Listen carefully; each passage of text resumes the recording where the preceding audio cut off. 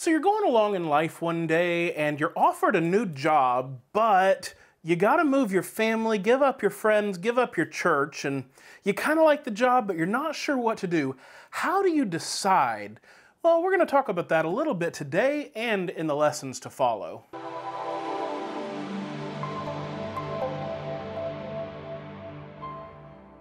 Okay guys, welcome back. So you are not in the wrong place, just in case you are wondering.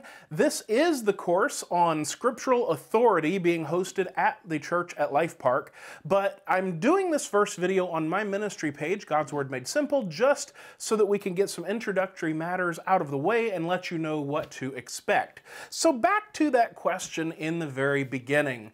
What you'll usually hear someone say is they'll wrestle through the pros and the cons and all of this stuff, and there's good wisdom to that. We're going to talk about wisdom and reason.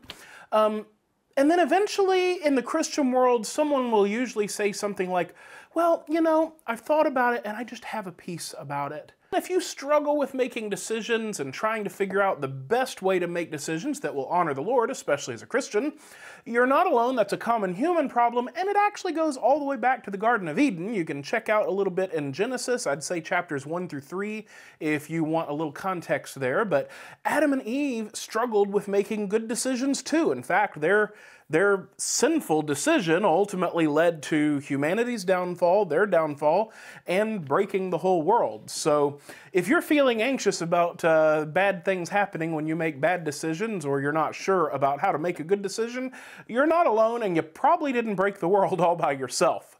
But that doesn't mean we're off the hook. And if that's you, I'm not picking on you. We all do that, but that's kind of the point of this course is, do we let the emotions rule us? God gave us emotions, right? Or is there a better way? And if so, what's the place of emotions? Well, again, that's a little bit of what we're going to talk about here in this series. So today, again, I'm just trying to do some basic introductions. And by the way, I was a member at Life Park for a number of years, enjoyed teaching a class and doing a bunch of other stuff there as I was able to.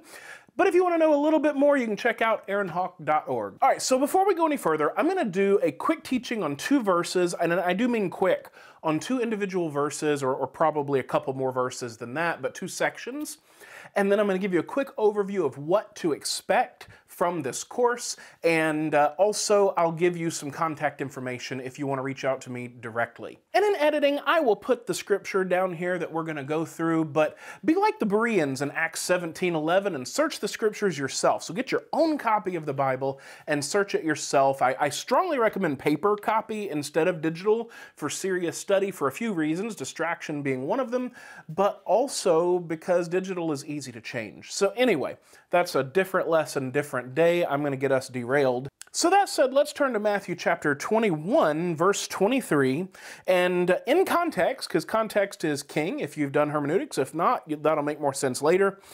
This is right after the parable of the barren fig, which was right after the cleansing of the temple. If that doesn't mean anything to you yet, just go ahead and read it on your own some other time. But when Jesus is doing these things, the Pharisees are not happy about it. The Pharisees were the scholarly, academic, religious leaders of the day. They tended to be a little legalistic. I'm going to leave it at that. All right, so verse 23. When he, Jesus, entered the temple, the chief priests and elders of the people came to him while he was teaching and said, "By what authority are you doing these things? And who gave you this authority?" So they don't like what Jesus is doing. And again, there's a lot in the context here that this intro video, I'm not going to get into that. Study on your own. We can talk about it in class. But they don't like what he's doing because he is upsetting what they have always done. Their tradition is being challenged, their own personal experience is being challenged, and he's messing with their heads, and the way that they've always thought through things is being challenged. And if you don't know this by now, Jesus loves challenging us in those areas. And this course is all about that. That's the crux of this course. because Scripture should be primary, but so often we don't actually make it primary. In fact, most of the time we don't even realize that we're counting on other things. Like the example I gave you in the beginning of this video, well, I have a good feeling. Well, maybe the last time or two you made a decision like that, it worked out, so your experience is telling you it'll be okay. Or maybe you are reasoning through it and you've just convinced yourself that it's okay, and therefore your emotions are following. And I'm not sure of a good example for tradition for that one. I don't know, maybe you move once a year and that's your tradition. I have no idea. Yes, you can laugh at me. It is okay. But I want to zero in on this question: by what authority are you doing these things? This is a question the religious leaders posed to Jesus. Now, Jesus, of course, is God incarnate, so he is not only an authority unto himself, but he also pointed to God the Father here and elsewhere as his authority. So we're just kind of bouncing off of that one in this intro, and it is a challenge to you, and hopefully your goal in this course is to grow in maturity. So with that, let's turn really quick to Hebrews chapter 5, verses 11 through 14. Now, this is a hard section. This is a hard couple of verses, as in hard teachings. It's not comfortable and warm and fuzzy. It's okay. We shouldn't always be warm and fuzzy. But verse 11 is really the beginning, but what I want to zero in on is verse 12. So concerning him, speaking of Jesus, we have much to say, and it is hard to explain since you have become dull of hearing. Now again, I'm not accusing you of that. This is a common human problem, and there's a specific context here in the book of Hebrews. But what I want to pay attention to is verse 12.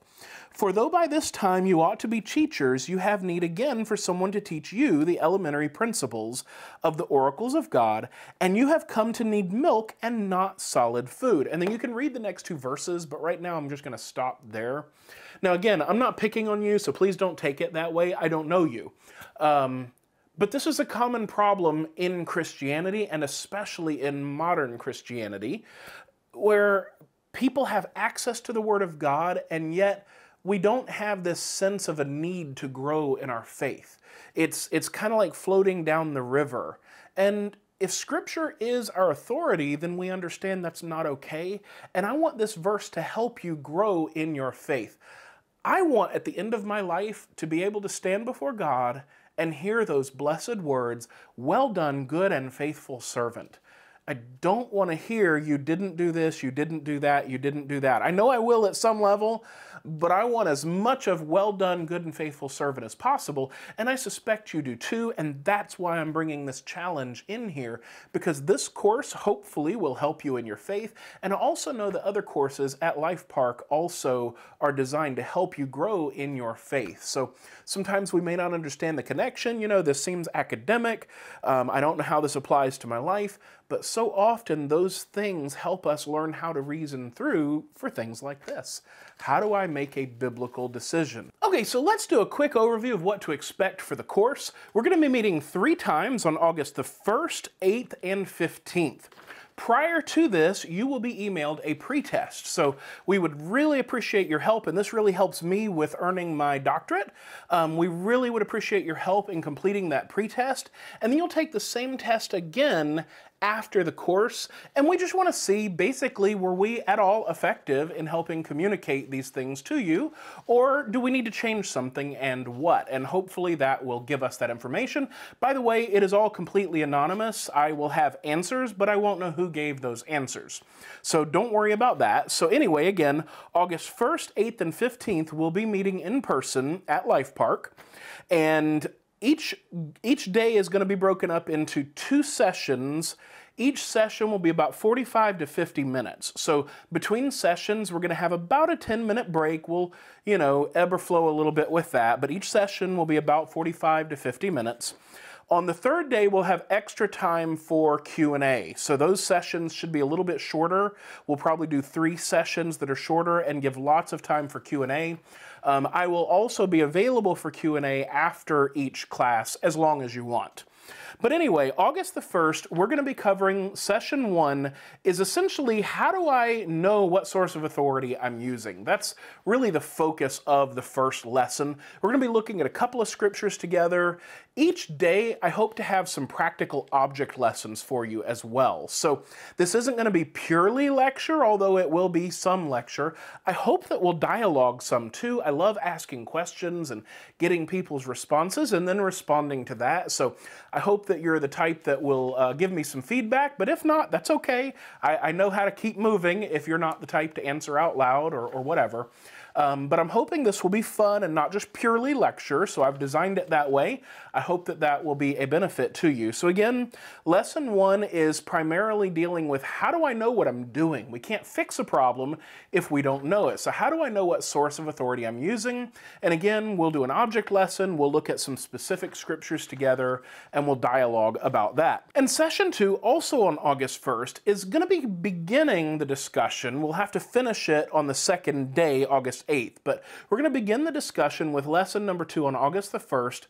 Essentially, how did we get scripture and how do I know if it's reliable? Now that second part in particular, we're going to kind of leave you on a cliffhanger, not completely, but we're going to come back to that on August the 8th and really hammer in lesson 3, how do I know I can trust the Bible? So the first one on August 1st, lesson 2, we're introducing it. Lesson 3, we're really going to hammer, how do I know I can trust the Bible, especially in a world with so many different religious texts and ideas and all of that. So the 8th, August the 8th, we'll do the how do I know I can trust scripture. And then the fourth one will actually be that big word, you may or may not have heard of it before, but I referenced it, I think, earlier. Hermeneutics. Basically, how do I read and understand the Bible? So hermeneutics is the big fancy word for it, but it's essentially what we do in everyday life.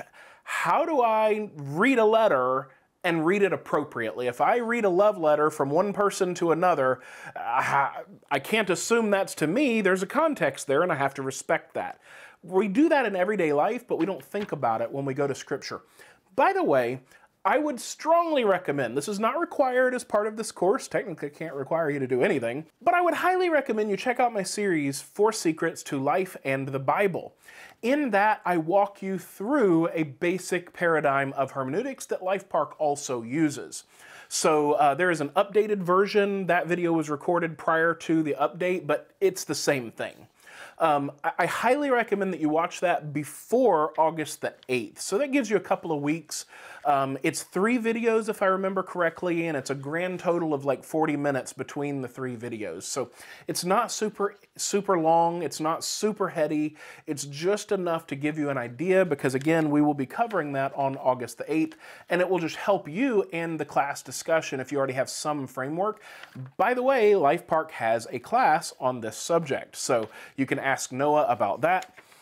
August the 15th, then we're going to introduce something known as the Wesleyan Quadrilateral. Essentially, I've already referenced it. We have scripture, experience, reason, and tradition. Those are 4 sources of authority to which we often appeal. How do we put them in the right order, and how do we hold ourselves accountable to putting them in the correct order? Or is there a correct order? That's what we'll be talking about in our session on August the 15th. Okay, so that about sums it up. So here's my challenge for you. I want to leave you with this thought. By the way, you can reach out to me, contact info here. You can reach out to Noah if you have any questions. But I want to leave you with this question or thought. What do Legos have to do with interpreting the Bible? You got to come back to class to find that one out. See you on August the 1st.